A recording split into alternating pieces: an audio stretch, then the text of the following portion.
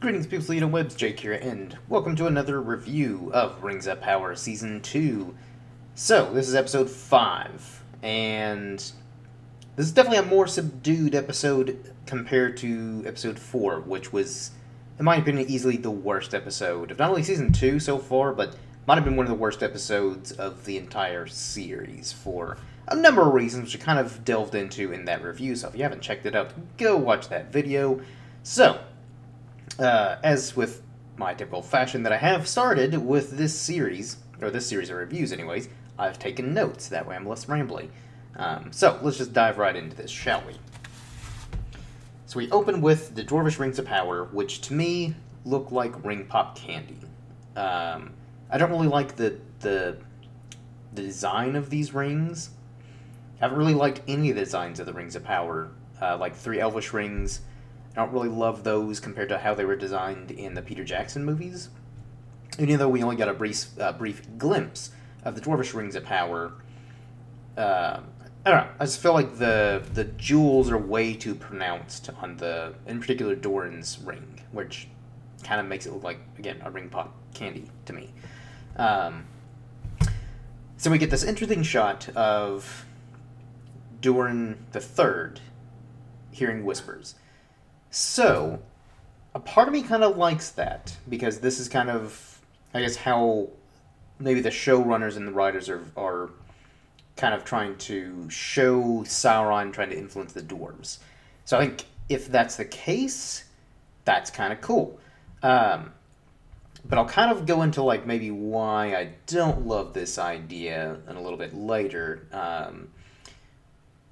But yes, as of, like, from that scene, because I basically just took the notes as the scenes at that particular time, not a bad idea. And again, unlike the Elvish rings, which were not used with Sauron's influence and were somehow still corrupting people, the Dwarvish rings make a little bit more sense in why Durin, the other Dwarvish lords, would maybe feel that, like, slight, like, almost like a tugging sensation, telling them to, like, you know, mine deeper and stuff like that. So, not bad. Not bad. Didn't mind it overall. So, then we have the ring insta effect, much like the Elvish rings, where it just insta cured everything. The Dwarvish one, as soon as Durin puts it on, he's able to be like, yep, that's the shaft we need to do to get more sunlight in here. That's the shaft for more gold. That's the one for more mithril.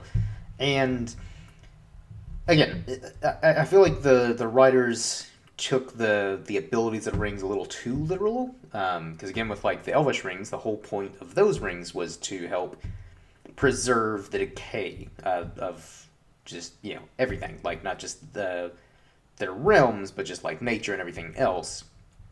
And I guess they were just like, oh, okay, well, as soon as they put them on, it just immediately cures everything. So kind of similar to, like, the Dwarvish ones, it seems like they're going really hard on the whole, oh, it makes them just immediately super greedy. They know just the right ore veins to tap to get their, you know, their riches. So, I don't know. I just think that's kind of lame. And probably not very lore accurate. Or, well, I guess lore accurate in the sense that, like, that is kind of what the Elvish rings do. They're just taken to, like, the most extreme level in the show. So then after that, we get the Doors of Durin reveal, which I think would have been a really cool scene had they actually built up to this. Because in the actual lore, Celebrimbor and Narvi, who has been featured in this show, were actually really good friends. And really just the elves of Eregion and the dwarves of Khazad-dûm were, you know, they had a really good friendship and trade relation going on because they were next-door neighbors, basically. And so in the lore, you know, they developed the Ithilden, which was in episode 3, I believe. So basically, like, the mithril lettering to where they glow in moonlight. And I think that's something that, like, they should have, again, had this show been handled by more competent writers and more competent showrunners, that's something they should have focused on with Celebrimbor and Narvi, is, like, their friendship, instead of just this one scene where, yeah, they kind of crack a joke like they do know each other, but we've not actually seen them interact up until this scene. And again, like, I just feel like this scene was just kind of, like, more the key jangling, like, oh, and, like, member berries. It's like, oh, hey, remember the Doors of Durin? and they glow. Ooh, and Celebrimbor and Narvi were involved for you book readers. And yeah, so for me, it didn't really do anything because I just feel like it was very lazily done. But I don't know. Maybe that's just me having wanted that to be a cooler scene to build up to. But whatever. So then, I feel like the banter between after this scene, the banter between Sauron and Celebrimbor, they almost sound like I don't know, like a couple where they're kind of just they're growing tired of each other. Like they're still trying to like hold it together. Like they're not trying to like just blow up over the slightest thing. But yeah, just the way that like the dialogue is written, they sound like jealous, like or well, Sauron in particular sounds like the jealous boyfriend. Where it's kind of like, oh, Celebrimbor, you've been spending way too much time with those dwarves, and I don't like it. Not once have you taken me out shopping or proposed to give me my own ring, so I'm not a fan, and I'm just gonna be all pouty and give you the silent treatment. So I don't know. I think like they really could have. The dialogue is just really bad in this show as a whole, but that whole interaction just to me sounded like a couple who are like they're on their last leg before like a big fight just breaks out and they break up. So after Sauron becomes starts acting like the jealous boyfriend, he then says that he fears Numenor. During his speech to Celebrimbor on why they should forge the Nine Rings. So that's actually accurate because Sauron actually did legitimately fear the Numenorians because they were the greatest human civilization and also one of the greatest civilizations in Middle Earth at that time. Now, granted, he didn't really start to fear the Numenorians as much, or at least in the lore, until basically they just decimated him. So this is after the War of Sauron and the Elves. So once he's reclaimed the other rings of power, so like the rings for the dwarves and the 9 rings for men, that's when the Numenorians show up, and because these Sauron's about to like wipe out the elves until the Numenorians show up and just steamroll them. After he loses so badly, that's when he's like, "Oh shit, these Numenorians, they're a threat." But I still like the acknowledgement because again, in this weird, bizarro world of Middle Earth, where Sauron's actually been to Numenor and got to see its splendor, I guess in context it would still make sense potentially why he would fear Numenor, because he's seen what a great civilization they are. So, again, not terrible, not offensive, like pretty much all of episode 4. So then, further trying to convince Celebrimbor why they should forge the 9 rings for men, some deep cut name drops for some of the men of the First Age, such as Eärendil, Tor, Beren, which the First Age is my favorite period in Tolkien's work. So for those of you who aren't familiar, you haven't read the Silmarillion, highly recommend. You'll know all those characters. So, again, even though this is like basically another one of those moments where the writers are just kind of doing like name dropping stuff, like events and people, I still don't know who this show is for, because, again, the average person who hasn't read the books or is even that familiar with the books, those names mean nothing to them. And again, even though I appreciate some of these name drops of people and locations and events and stuff like that, I don't know. It doesn't really drive the narrative forward. It's more just kind of like, I don't know, I guess the writer is trying to impress us and be like, see, we know who Tor is. We know who Eärendil is, and Beren. We've read stuff. Maybe Wikipedia articles. But moving on. So, Sauron's kind of deciding, like, he wants to forge, again, the 9 rings. Kind of mulling it over of, like, oh, there's got to be 9, so I got to have 9 men from, like, the greatest realms of Middle-earth. And Celebrimbor just immediately rejects it. Just kind of like, no, look. I'm not doing it. Because again, the whole jealous couple thing where he's like, you haven't taken me out to dinner, and you're still giving me the silent treatment after our last spat, so no, not gonna do it. And I guess also to be fair, Celebrimbor is kind of given some good arguments why men shouldn't have rings of power, but, you know, he's going against Sauron. You're not going to convince him. So then the next scene, we see Ar-Pharazôn commenting that at the top of Middle Tarma, you can see Tol Eressëa. So Tol Eressëa is a small island off the coast of Valinor, which Valinor is the Undying Lands. That's where the elves go whenever they're ready to die, basically. And that's also the realm of the gods. And, yeah, basically... And I actually do like this scene, because this is... We're finally kind of getting to the crux of, like, the Númenórean... Like, why they're so resentful towards the Valar. Because basically the whole thing is the elves being the first beings, the first children of Eru Ilúvatar, so the prime, supreme deity of Tolkien's universe who created everything. So the elves were his firstborn. They were the first ones that he created, followed by men. And so the Númenóreans, being the prideful and great civilization that they are, kind of gradually started to resent the fact that elves were immortal, whereas they weren't. Even though the Númenóreans did live several hundred years, they were still envious that, you know, the elves could just keep on trucking, no matter what. They could just keep on going. And so that's kind of what led them down, or towards their downward spiral, and kind of their hubris started to get the best of them. And so I like this, him contemplating the mortality of Númenóreans. And this is definitely foreshadowing basically the downfall of Númenor. And so, not a bad scene. And again, I like again, in the context, the references he's making to, like, Tol Eressëa, Middle Tarma, that makes sense, because Middle Tarma is the highest peak in Númenor. And so, again, it's like there are certain scenes, in particular in this episode, where I feel like the writing was a little bit better in some regards. So, there we go. Finally making a little bit of progress, maybe. Then he kind of gives a bit of foreshadowing to Kimin, saying that he'll meet an ill end if he basically fails Pharazôn, which, pretty ruthless. That's his own kid. Even though Kimin didn't exist in the lore. And I feel like that character is completely unnecessary.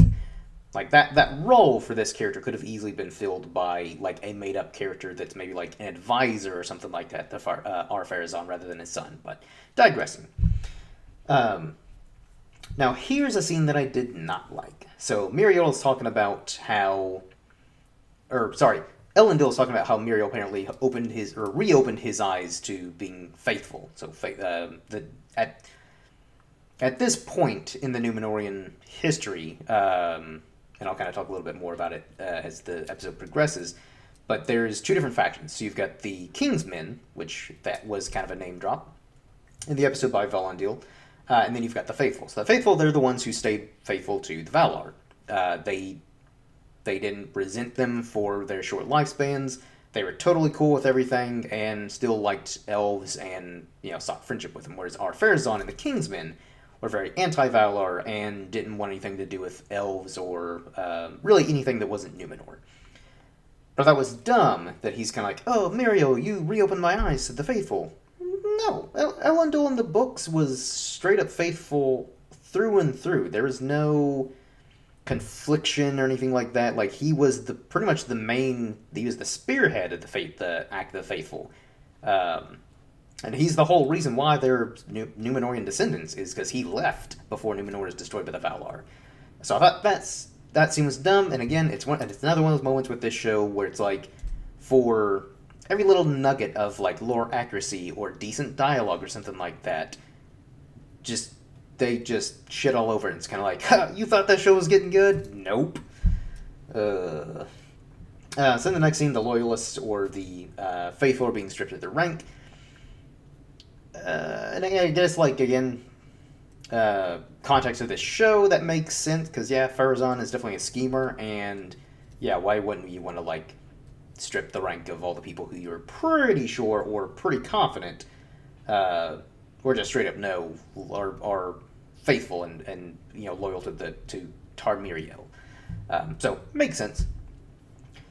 I don't get why Eärien is so dumb and going against her dad, which, again, that's another thing, too, is Eärien didn't exist in the lore. Elendil didn't have a daughter. And also, I don't know why his daughter in this show, like, because I guess, like, in concept, I'm not entirely opposed to, like, him having a daughter. I just don't know why, for whatever reason, she's so anti-faithful. Like, maybe there's something that I forgot in Season 1 that explains why there's the rift between the two, but I don't remember anything, and I'm not going to bother rewatching Season 1 to find out, but I just feel like she's being really, really dumb for really no reason at all, other than, I guess, she's just feeling ambitious and wants to get in bed with Kemen and Farazan. So after that, we get Farazan use the Palantir, or presumably he's using the Palantir. We don't actually see him grasp it, but he's definitely inching ever so closer. And actually, a scene that I want to point up that I didn't, I think it was in episode 3, when Elendil touched the Palantir. So, couple things wrong with that. So one, when he touched it, like, I don't know, some kind of weird force field thing, like, blew him away. It's not what the Palantirs do. Two, actually, if anybody could have wielded the Palantir, it would be someone like Elendil, who's very strong of will and also his ancestry. Because the Númenóreans are the ones who created the Palantir. And he's directly descended from Elros, the first king of Númenor, and also Elrond's brother. So, just a little tidbit there that I don't know, like, again, that was just one of those dumb scenes for dramatic effect that they manufacture so poorly. But yeah, so just wanted to throw that out there too, because I missed that in my last review of, I think, episodes 1 through 3. Whatever episode that was in. So then we get Gil-galad seeing visions, because I guess they had to add Gil-galad in here, just being that person that apparently no one really likes or respects in this world, because it seems like no one actually really wants to talk to him, so, yeah. During a decent squabbling again, so we got some of them squabbling a few episodes ago, and they're at it again, and I don't really care. They've taken two characters that I actually did genuinely enjoy in Season 1, and I wouldn't say I outright dislike them, but I think their relationship was definitely one of the highlights of Season 1 for me. Whereas now I feel like a lot of their relationship is just the two of them squabbling back and forth. So, a lot of times when they're in scenes together, I don't know, I don't enjoy it. And then the stupid Disa buys like this spherical stone for her daughter, drops it, and then a stupid chase scene, I guess for the sake of comical relief and also contrivances. Because of course it has to roll into like this super secret chamber that's only like, 3 feet deep into like this little side alley. She does some singing and then she finds it, but then something responds back that is definitely not the mountain. And I just thought that scene was really dumb. That's really all I gotta say about that. So the 7 Dwarf Lords are gathered. At least that's what I thought, until King Durin is kind of like, oh no, these are your gifts for your actual lords. Go fetch them. So to me this doesn't make a lot of sense. So why didn't the Dwarf Lords of the 7 clans all, like, why didn't they just come to Khazad-dûm? I don't know why Durin sent word to just the emissaries, or why the Dwarf Lords would just send emissaries, because, I mean, it's not like the 7 Dwarf Lords, like, have a lot of beef. Granted, some of them do live quite a bit a ways away from Khazad-dûm, like, there's, I believe, if I remember correctly, 2 of the dwarf clans live in Rhûn, so that's a bit of a journey. So I would kind of understand, like, if those 2 sent emissaries, but all of them? Come on now. And again, then the scene where it's seeming like the ring is corrupting Durin, when even though the rings kind of did work on the dwarves in the sense that, like, it did amplify, like, their lust for, gold and jewels and riches, never really became corrupted by Sauron, because that was the whole point of the Rings of Power, is to corrupt those he gave them to. But the dwarves, pretty much being too stubborn, It's like anytime he tried to, like, use the rings to manipulate them, they just kind of brushed it off. It's kind of like, nope. It's like it with a Facebook poke. When your friend pokes you, you're like, what are you doing? What's the point of this? And you ignore it. That's basically like the rings on the dwarves. Anytime Sauron tried to give them a poke, they just ignore him. So I don't know why. Even though, again, like, the rings being corrupted, the dwarvish rings being corrupted make more sense than the elvish ones, I still just don't really like the way they're portraying this. Even though, again, I don't hate the idea of, like, this kind of whispering. I don't know, I just think that, like, they're going a little too heavy in the whole corruption thing. And then, of course, during the fourth, who should be named the fourth? He should be named something else other than Durin, but that's a whole other thing. So during the fourth, it's kind of like, oh, there's a nameless evil in this mountain, and that ring, it's not helping. And of course, during the third, it's just kind of like, no, I don't care, man. So again, there's one, a lot of this manufactured drama, and then two, obviously, we know what they're hinting towards. Where they're hinting towards the Balrog, because they tease that at the very end of season 1, and they better not have the Balrog awaken, because the Balrog doesn't awaken until the Third Age. However, I'm leaning towards that's going to happen in this show, because they've brought in so much other Third Age content that, yeah, you might as well, because they don't care about the lore, they don't respect it, so, yeah, why not? Have the Balrog awaken and destroy Khazad-dûm in the Second Age, thousands of years before it should. So, then we get Myrddania, which is Celebrimbor's female elf assistant, I guess is what she is, invisible, roaming around, and then once she comes out of, once the ring is taken off of her, she talks about, like, what she saw in the unseen world. So I like the way she described the unseen world, because basically, for those who aren't aware, the unseen world is what, for visual representation, what we see whenever Frodo puts on the One Ring. That's the unseen world, because it's kind of this, when he puts on the ring, he's not quite in the living world, but he's not quite dead either. So it's like this weird limbo in between worlds, kind of why it's called the unseen world. And there are certain elves, actually, some of the older elves are actually able to see kind of the unseen world. So even the wraiths, like the Nazgul, normal humans, dwarves, and probably younger elves would not be able to see them, like if they took their cloaks off. However, don't know about Elrond, but I would say Galadriel probably could, along with Círdan, just because they're two of the oldest, or they are the two oldest elves. They probably could see the Nazgul, even without, like, any kind of, like, articles of clothing on them or anything like that, just because they're that old. So, again, fun little side note there, or side tangent, but I do like the way she's describing, because it does sound very much like it is in the books, and what we saw in the movie. Then, of course, she's describing, like, what she saw, and Sauron, of course, being like, oh, she saw me, but Sauron is kind of like, oh, that Celebrimbor guy, I think it might be him, I think he's touched by the devil. And of course, she's just looking into his dreamy eyes. It's kind of like, I bet you're right, dude. Which, again, good on Sauron. Like, this is more the Sauron they should have had in Season 1, and all of, like, this show is, like, this very, again, conniving, manipulative Sauron, instead of, like, the loser Halbrand version, where he was just getting, like, his ass kicked by orcs and Adar, and no, that's not Sauron. This is more what they should have done with Sauron from the beginning, and I don't know why they didn't, because this version of Anatar and this version of Sauron is actually not bad. Like, I actually don't mind these scenes, and actually they are some of the better scenes in this show.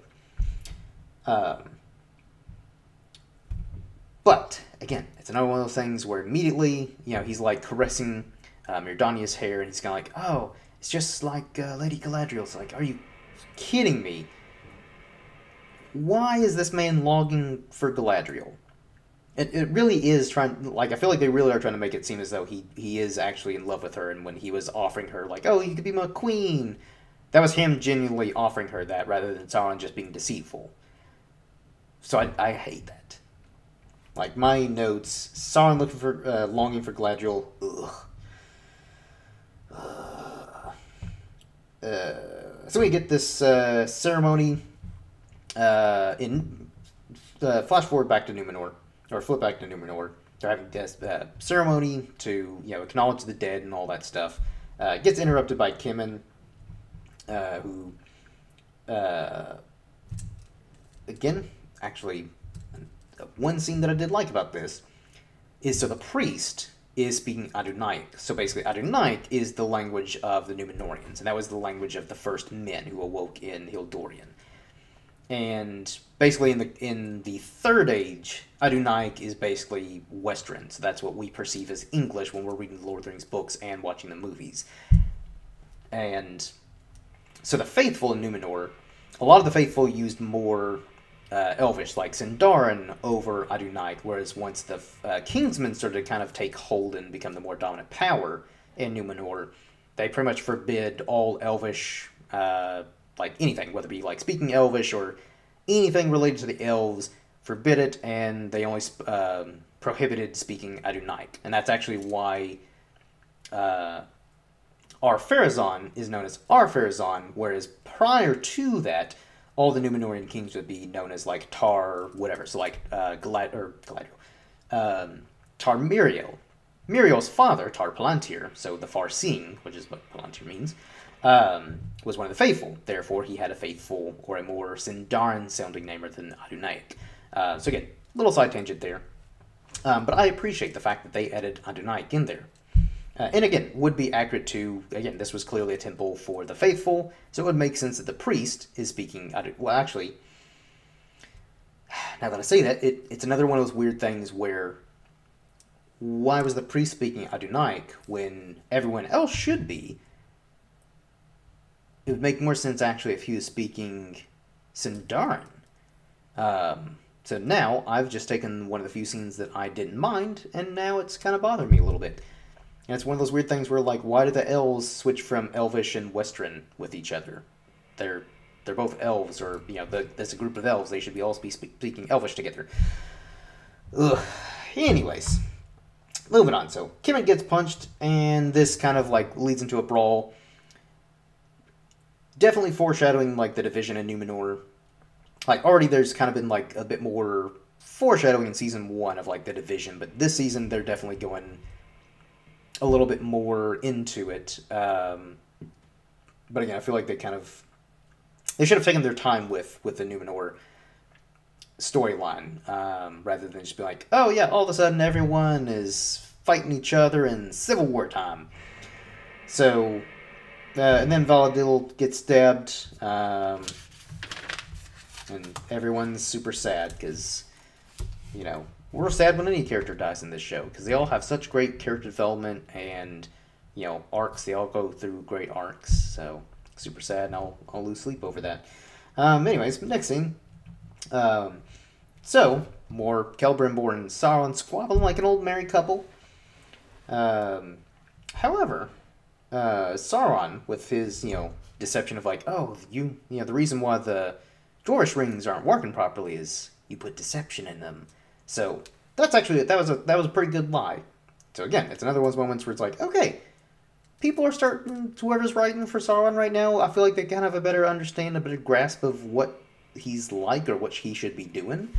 To where anytime even someone suspects something might be off, or anytime they're trying to like throw the blame at him, he just twists it around and throws it right back at him. So good move. Good move. They're very, very on point with Sauron. So then, switch back over to Khazad-dûm, and Durin has a talk with his dad, and here's another thing, too, that I didn't point out in, I think it was episode 1, when the Dwarvish rings were first forged. Maybe it was episode 2. I don't even remember. This show's a kind of a blur. But anywho, I don't understand why King Durin, accepted the rings, because all of Season 1, he was very anti-elves, anti-anything that wasn't Dwarvish. And yet, all of a sudden, he's going to Rhuidean to meet with Celebrimbor to get rings.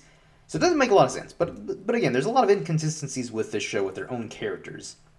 Not just, inconsistencies from their book counterparts, but just inconsistencies from, like, scene to scene, season to season.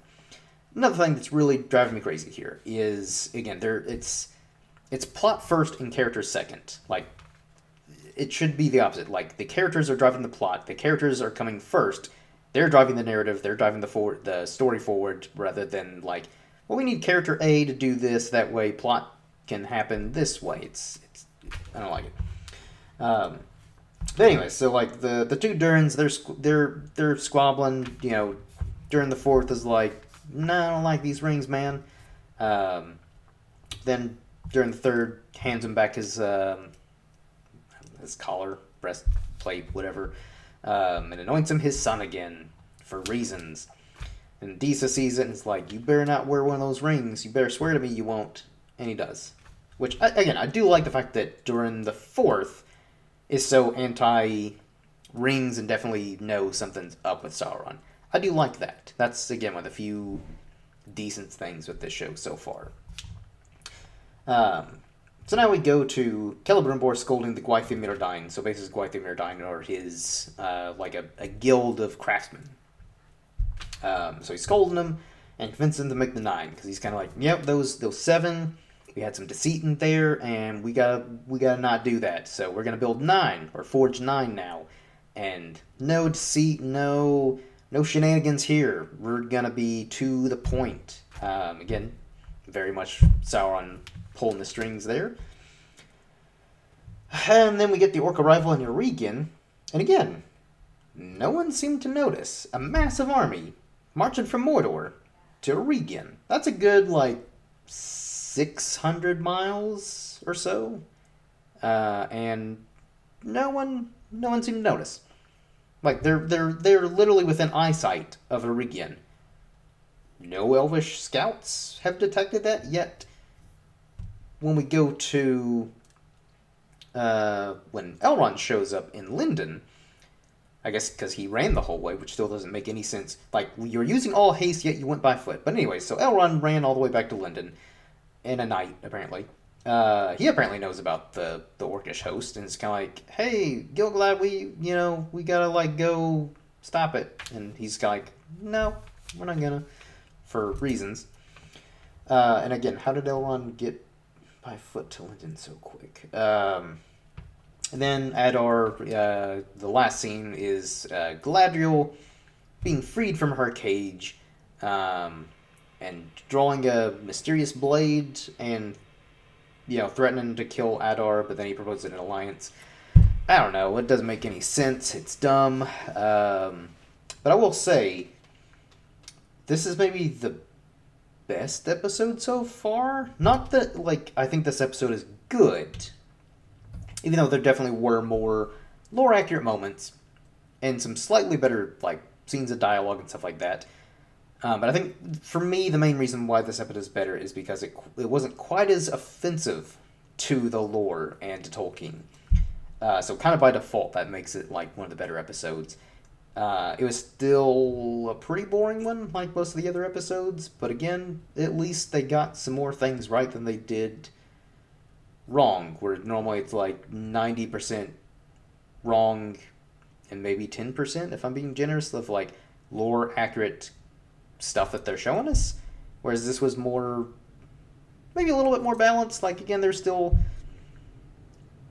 well, even the stuff that wasn't necessarily inaccurate was still not good, because this show is still bad dialogue, bad writing, and bad pacing. But again, hey, we're over halfway through now, and episode 4 is so far the best one, when not a whole lot happened, other than Sauron being deceitful was kind of one of the big things in this show, or this episode. Yeah, so that wraps up this review. It's probably again, what makes this the best episode so far? It's the one I was least upset about, where I was just constantly, like, basically shouting at my TV of why everything's wrong. Definitely some moments that bothered me. But I wasn't, like, offended or affronted by all the inaccuracies, so it's still not good. But it's the best so far. Doesn't give me much hope for the rest of this season, because we only got, like, 3 episodes left. So, yeah. That wraps up this review. Hopefully you all have enjoyed. give your thoughts below. What'd you think of this episode? Have you even bothered to watch any of Season 2? Because Season 1 was so bad. If so, I don't blame you and you're not missing anything at all. But until next time, everyone, cheers.